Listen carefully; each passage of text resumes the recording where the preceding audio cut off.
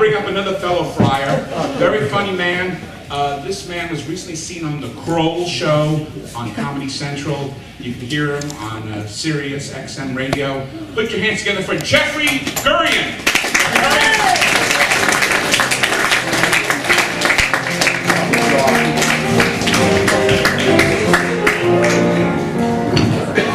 Bob Greenberg, everybody. Thank you. Come on.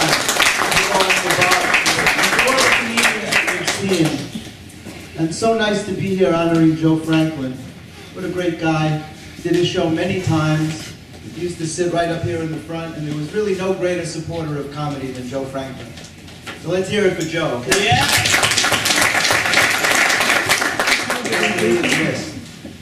Anyway, I'm sorry to see so many people here tonight. I was kind of hoping for a smaller crowd. I like small crowds. Basically, I like working one-on-one. I like entertaining one person at a time, which I'm afraid is what I'm doing right now. And if that person would be kind enough to identify themselves, I'd be very grateful. The truth is, I like working small crowds because my agent books me in small rooms. The last gig he got me was the coat room at the Four Seasons. The coat room. In the summer. During a heat wave. It was a very small crowd.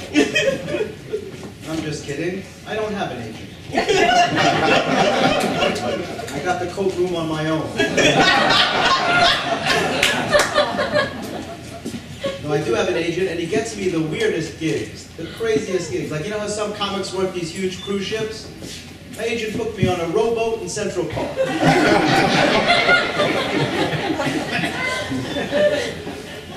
Just my luck, I did so well, I got a standing ovation, almost drowned.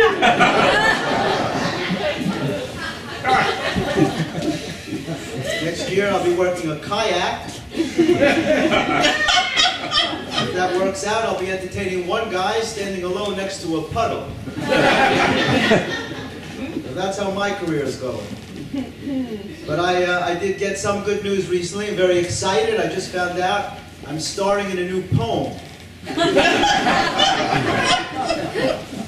I've been in poems before, but this one's different.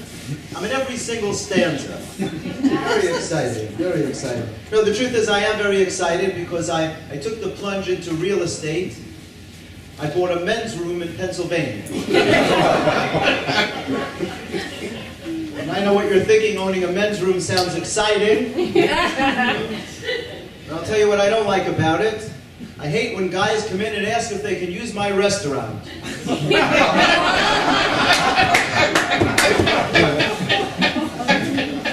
like, look, pal, I'm running a men's room here. Just come in and use the restaurant. Have a little courtesy. Didn't you see the sign? It clearly says, restaurant for patrons of the men's room only.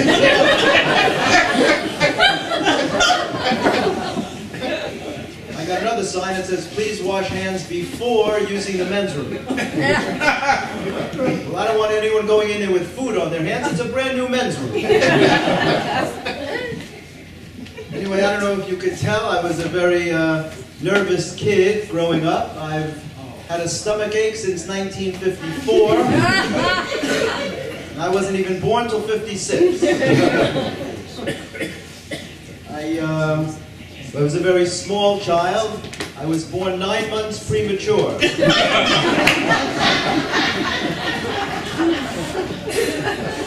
didn't think I would make it, and unfortunately I didn't. Which is the main reason I couldn't be here tonight. I was afraid that might be a little too weird for you guys, but I'm glad you're with me on that.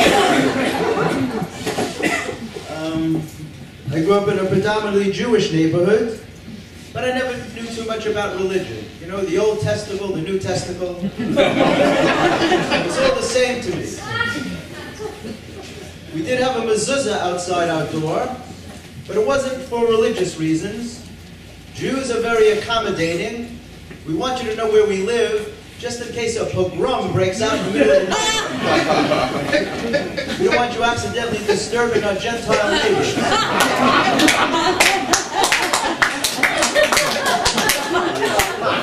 Because as a group, we tend to be very polite. I didn't have a nickname as a kid. Jewish kids never get good nicknames. Italian guys, great nicknames. Very often nicknames that'll scare you, sometimes just parts of the face. Nicky the nose, Joey the chin, Carmine the soft palate. That one I never really got, I don't know. Jewish kids never get good nicknames. What are you going to call them? Saul, Thrifty, Schwartz? What's the worst they can do? Give you the wrong change? Mike the Mensch Mandelbaum? Who's going to be afraid of that? Abe the Kibitzer Kluckstein? Hide, the Kibitzer is coming. Trust me, the only thing you have to hide is the pastrami.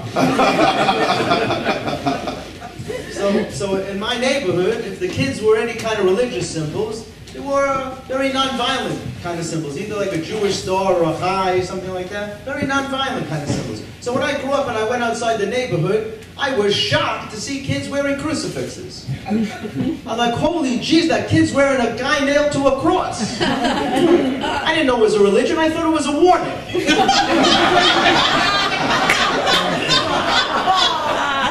This is what we do to you if we find you in the neighborhood.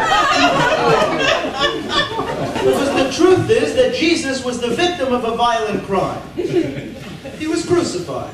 And people all over the world are wearing a reenactment of the way in which he was killed. In effect, they're wearing a crime scene. So I say it's a shame that Jesus had to be killed at all, but thank God he was killed in a way that people could wear.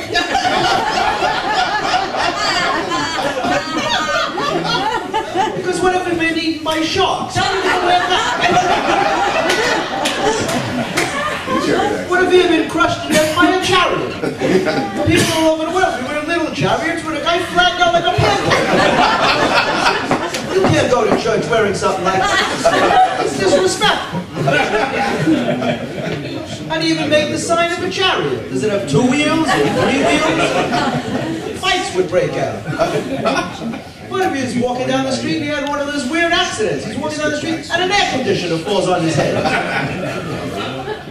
Jewelers would go crazy trying to make something like that. You got a guy standing like this with a 10,000 BTU feathers coming out?